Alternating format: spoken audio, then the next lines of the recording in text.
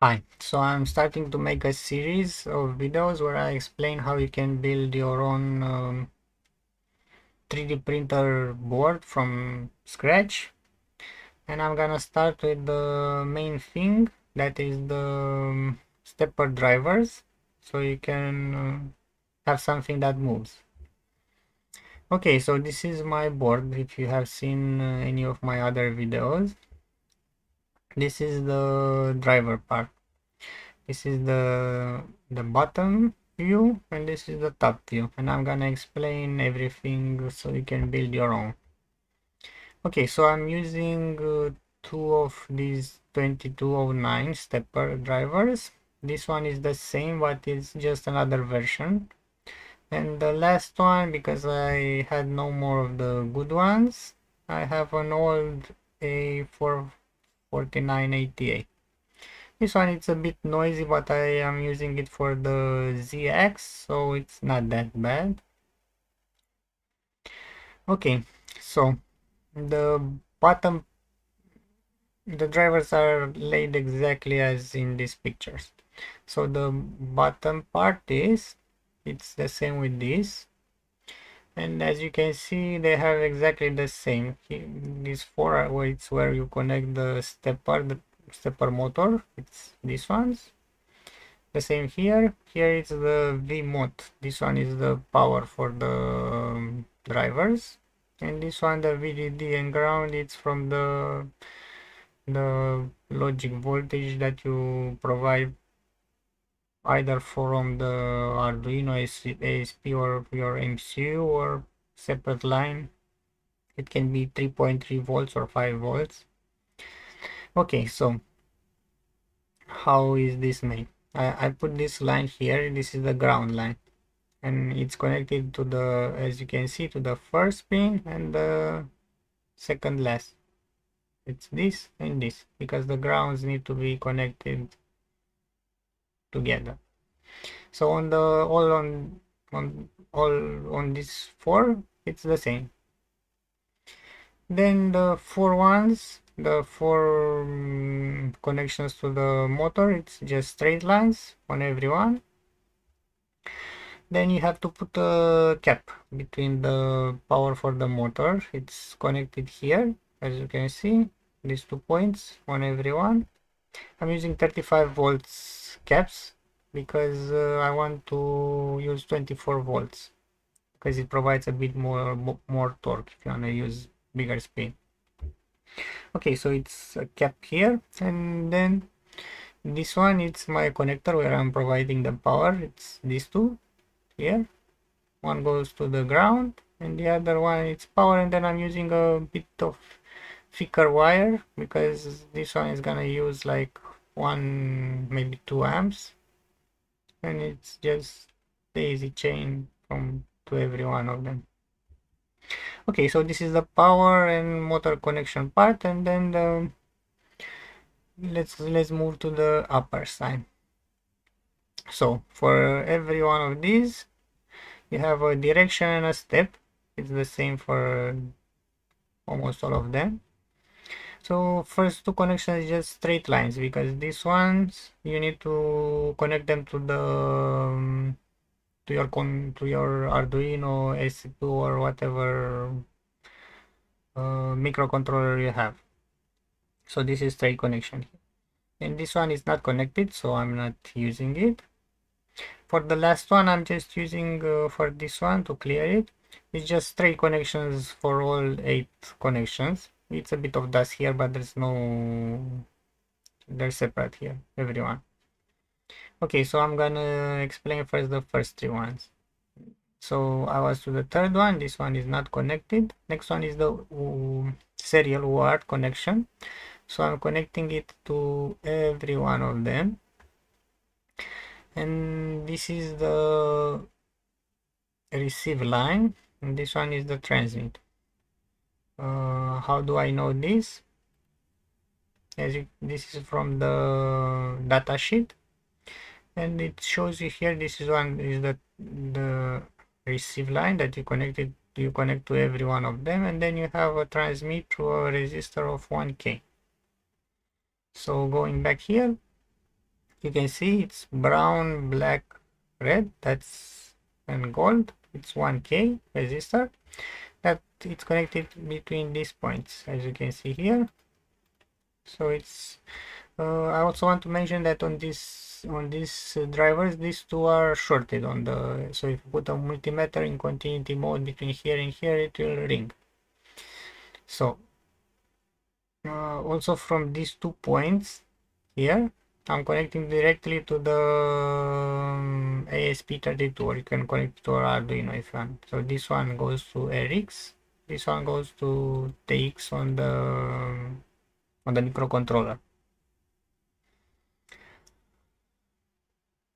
Okay, so why there's no resistor on these ones? Because like I said, these two are connected between them, are shorted here. So once the connection goes like this from the microcontroller, from the transmit line, comes here, and then it goes here and like this. Because these are two are shorted, the signal goes like this, this, and here, and it's always coming through this resistor, just like it shows here. Okay, so let's move to the next ones. Oh, I forgot to, sorry about this, I'm jumping a bit back. So the 5 volt, the low level power, 3.3 volts or 5, it's coming from the microcontroller in my case. So I connect one line here for the minus and one here for the plus. As you can see, there's a connection here for the first one to the VDD, and then from here I'm using, as you can see, there's no more connection here because I'm using external ones. You can see clearly on this one, you see I'm going from here and here, and this one goes the same and this one the same. So first line I connected it here directly on one of these pins. I think it's this one, or it's not clearly seen, but I'm telling you it's connected here. So it goes from here, this black line, until here. You see here are 2 points, 1 line, 2 line. The first one comes here, this one, and then there's another one, this one, that connects from here to here, and then this one from here to here. So this is how I'm providing the low voltage. Okay, now back to the top. I'm using exactly the same thing because that's what I remember for the enable one. So because I'm not having enough pins on a ASP32, I'm using the enable pin on, it's common on all of them. So I'm going from here to here with this one, then from here to here with this one, and from here to here with these jumper cables. It's actually cables from a network UTP cable, if you are wondering what these cables are. Okay, so the last two here are the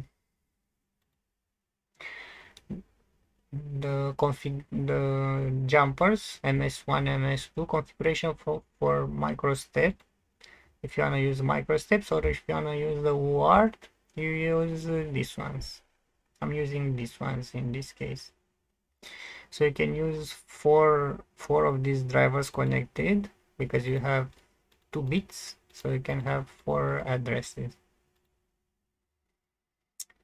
So these are straight connections because there's no need. So I'm using, let me explain a bit here.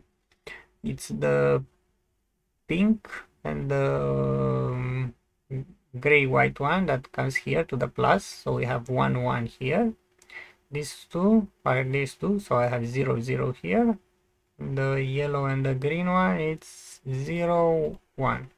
These are the addresses for the UART that you need to put them in Marlin configuration. And I have one left here because I told you I want to replace this one. In the meantime, I'm using this red wire just like this as a jumper between these two. And the three ones are coming somewhere around here. I don't remember exactly. You can set whatever you see here are the setting for the micro steps. I think I'm using 16, so it's high. All the last three ones are coming to the high side here.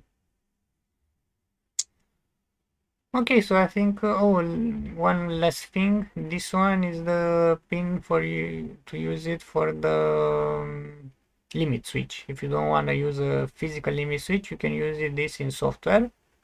It's this pin here, not the first, the second, this one here.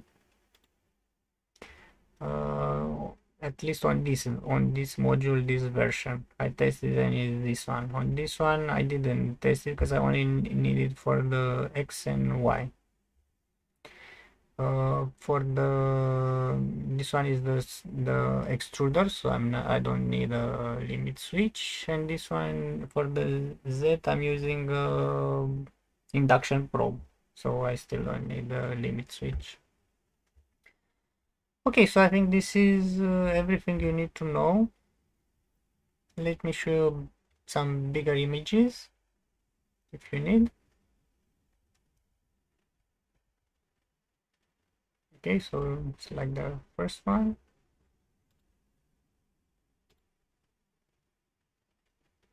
Here you can see the ESP32, it's connected. All these wires, at least the step and direction and the UART, they go here. This one I already shown you. This is a schematic for how you connect. This one, they basically have almost the same connection. As you can see, the VDD and ground, 3.3 or 5 volts. The step and direction, they must go to the microcontroller. This one are just jumpers. And the enable one also goes to the microcontroller. Okay, so I hope this helps. I'm gonna make some more videos about the other components to drive the fans, the heaters, to read the temperature, and to connect a probe. Hope you enjoy it, and like and subscribe.